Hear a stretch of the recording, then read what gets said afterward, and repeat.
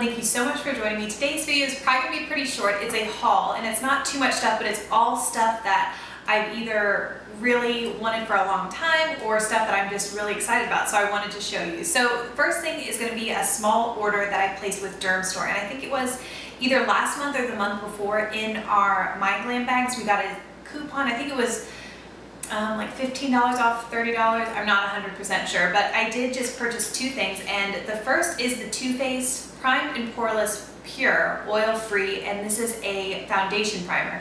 And if you have been watching, I think in my best of 2011, it was the Too Faced, the regular foundation primer, won as my best primer. That is something that I have repurchased over and over again, and the one thing I always wished was that it was oil-free. So I was really excited when this came out. I haven't used it yet. I just have a little bit left of the regular formulation. So once I finish up that, I will be opening this, and I'll let you know if I think it's as good as, hopefully, I'm hoping that it's even better than the original formulation. The other thing I ordered from Dermstore was the Paula Dorf Enhancer Baby Eyes, and this is a flesh tone eyeliner, and I love the Tarte one, and the Tarte's one is called the Inner Rim Brightener. And on days, unlike today, if I'm not wearing black or some kind of color in my waterline, I use that because I do suffer from some redness, and I feel like having that flesh tone inner rim eyeliner really helps me look awake, helps me look just fresh and healthy. The one thing about the Tarte is that it doesn't have the longest lasting time, so if I use that, a lot of times I'll just stick it in my purse and reapply it throughout the day, but I do like the effect. So Redhead PhD, who has a YouTube channel and that I love to watch, she mentioned that the Paula Dorf has something similar, but that it lasted for a really long time. So I haven't used it yet, but it's quite similar. I have swatched it on the back of my hand, so I'm hoping that the effect will be the same as the Tarte, but that this one will last longer. I also went to Sephora and got some things that had been on my wish list forever.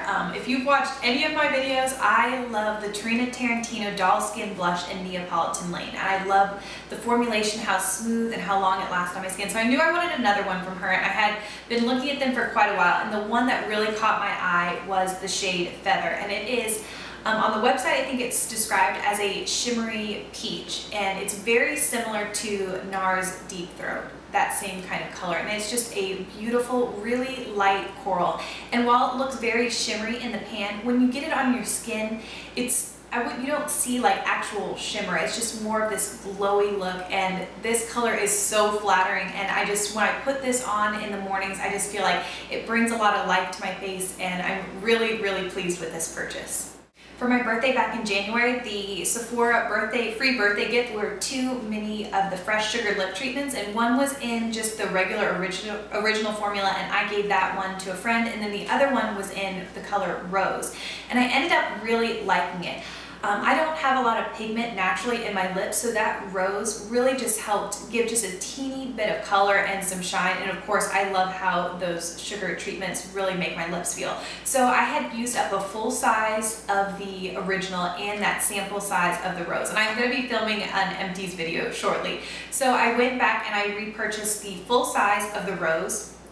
And I love this. I love this for days when I don't feel like having a lot of lip color on, and I also will wear this, to bed and in the morning just as a regular chapstick. So really happy with this, and I just like the little bit. I think if you have really pigmented lips, probably the Rose isn't going to do much for you, but if you have, like me, not a lot of pigment, this just gives your lips just a very pretty natural look.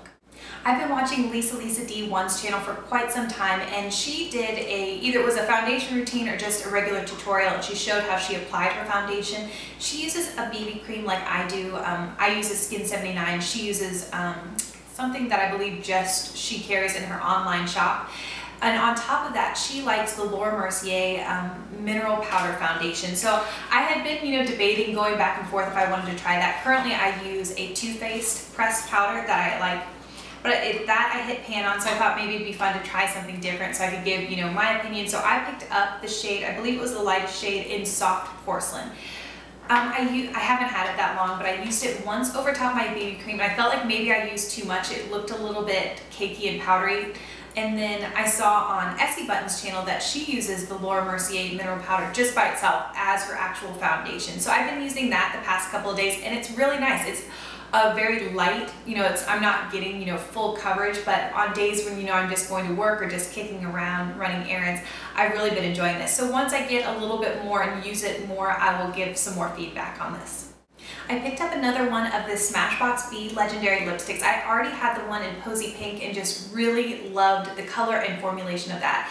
This is in the color Melondrama, and it's that same color that you just see everywhere in Sephora, that Pantone's color of the year tangerine. This is that shade, and I've worn it once full on, like actual, and it is very orange, and I didn't know if it was too flattering on me, so the next time I wore it, and I used it more as a stain where I just patted the lipstick and then just ran my finger over it to just blend it in, and I really liked the look. With a bronze eye and this on my lip is very flattering. The last thing I picked up from Sephora was an Illamasqua nail polish, and this is only my second one, but I really am impressed with the formulation of Illamasqua nail polishes. This is in the color Jomina, and it is it's described as a lilac, I believe, on Sephora.com, but it is deeper than that to me, and it's electric, and this is what I have on my nails right now, so I'll get a little closer, show you some swatches, and show you this nail polish up close. Alright, so here are some swatches. The first is the Tarina Tarantino Dollskin blush in the shade Feather, so just that beautiful peach. Right next to it is the Fresh Sugar Lip Treatment in Rose. So not a lot of pigment, but it gives just a really pretty finished look to the lips. And on the bottom is the Smashbox Be Legendary lipstick in Melondrama, so just that color that you see everywhere in Sephora, that tangerine shade. And then on my nails, I'm wearing the Illamasqua nail polish in Jomina. And then last night I just ran in really quick to Ulta to pick up another one of the Tree Hut Shea Sugar Body Scrub in Brazilian Nut. This was in my April favorites video, and it is a wonderful body scrub, and I believe regular price it's like $7.50 or something like that, and I love the scent. I think I described it as like a fresh cup of coffee, like a hazelnut cup of coffee, and I'm really impressed with this. It does the job, it's cheap, and it smells really good. A couple months ago, I tried a sample of a hair mask at Ulta, and the sample was $4, and it was in just a little paper baggie, and I got it, you know, when I was checking out at Ulta, I just tossed it in just to try it, and I really liked it. So I went back to buy the full size, but it came in this huge jug, and it was like $35. So I held it in my hand, walked around, just felt like I couldn't spend that kind of money. But I look at it every time I go, and then I think Ulta had like a 20% off coupon, so I thought, oh, you know, I'll finally be able to use it. But I was reading the fine print, and it said you couldn't use it on any of the expensive hair brands that Ulta sells. So when I was walking around, I saw a whole display from the line, and it's the Macadamia natural oil, and they had this container, and it was it's about half the size, but it was half the price. So this was only $15. So now I'm gonna try this and use this all up and see if it's worth that $35 before I buy the huge jug. And I used it last night, and I love the way that it makes my hair feel. It's really conditioning, but I don't feel like it you know, made my hair too limp. It was still easy to blow dry this morning. So I will use this all up and then let you know if I'm gonna repurchase the largest size. Alright, so those are the things that I have picked up recently. I'm really happy with all the purchases so far, and the things I haven't used yet or I'm just still dabbling with, I will let you guys know what I think at the end. Thank you guys so much for watching, and I'll see you in my next video.